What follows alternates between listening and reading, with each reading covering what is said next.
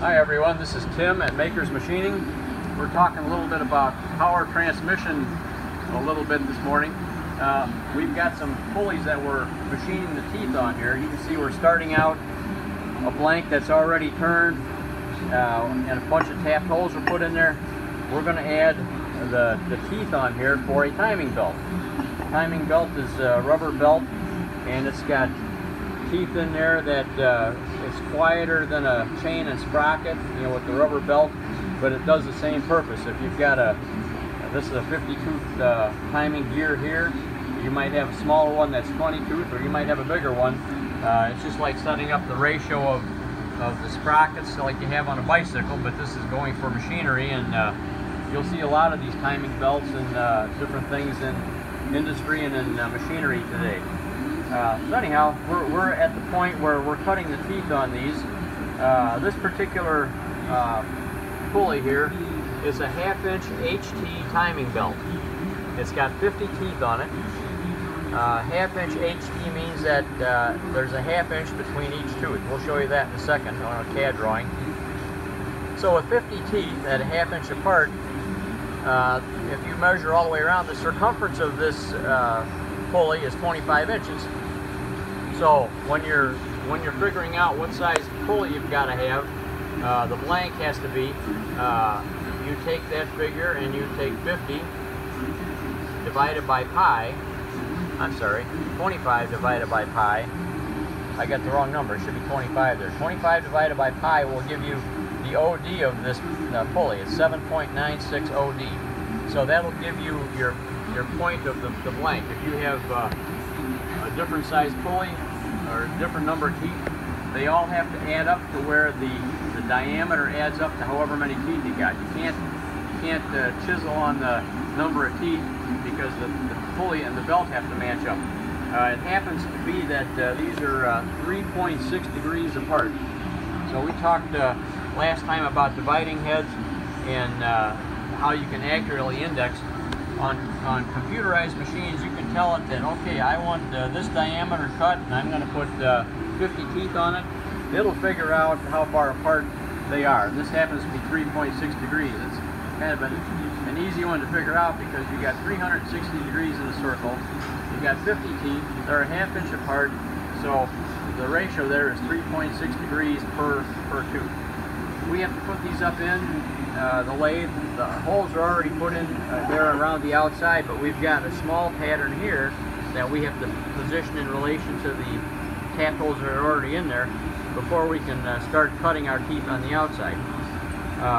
What we've done here, I don't know if you can see it real well, but we started out with a ball end mill to get in there and rough out a good portion of the material, and then we made a cutter that goes in and cuts the final shape and condition of the tooth. So we're getting a nice blend. There's a radius in there. There's no sharp corners. You don't want to tear the rubber belt or anything.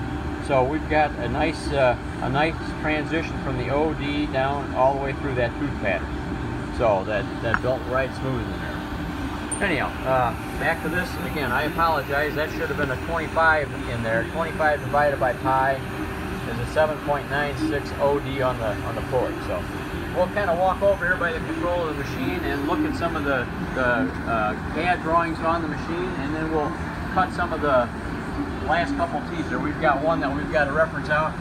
Joe's going to zoom in on a couple points here to show you the distance between the teeth, how we have to show that on there. It's a 1/2 inch between the high point on the left to the high point of the next tooth on the left. So that's a 1/2 inch pitch on there. That's what we're using in our program.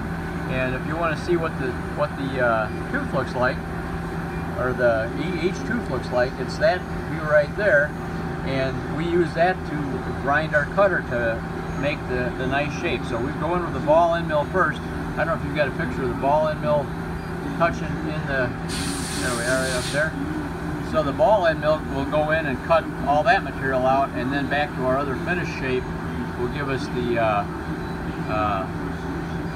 there's the end mill on top of the outside of the part, so you can see that it tangents out there nicely, so there's not a sharp edge on there.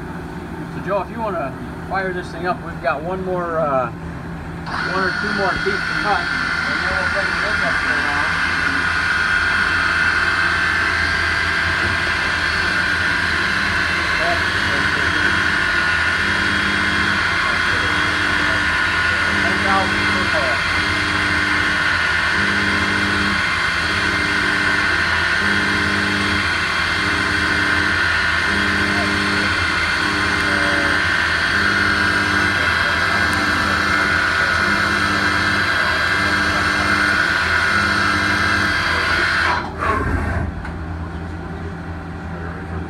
Okay, with that we were making 10,000ths deep cuts.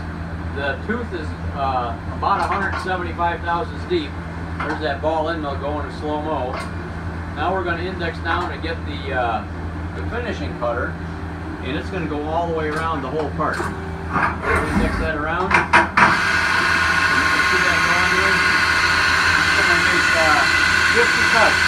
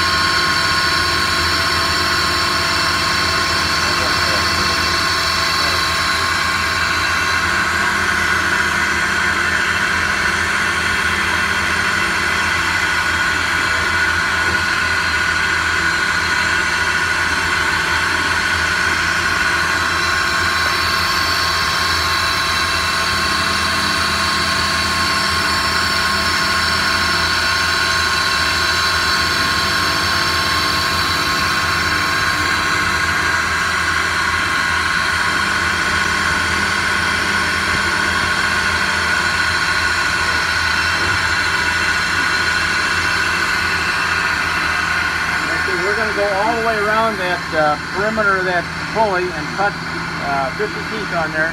Each cut's going to be the same. The tooth, like I said, I don't know if you can hear me before, but each tooth is about 175,000ths deep. The ball end mill goes in and makes a bunch of passes, 10,000ths deep per pass, and then we've got several passes to finish it up. It's got a slower speed, high RPM, and it gives you a nice finish. You might recall sometime back we did a brass part that had a spline cut on it in a different machine, and that indexed around 6 times, and we fit that into a mating part. So these are all done in live tooling lathes, but I still owe you a video on how to cut a spline if you don't have live tool lathes to do this. So anyhow, that'll be done here in a little while, but we got her going, and we got a few more to do, so we'll be all set and get these things wrapped up. I thought this would be just an interesting one to show how timing belt pulleys are made, and talk a little bit about how they're used. So anyhow, thanks for joining us today. We'll talk to you again soon. So long.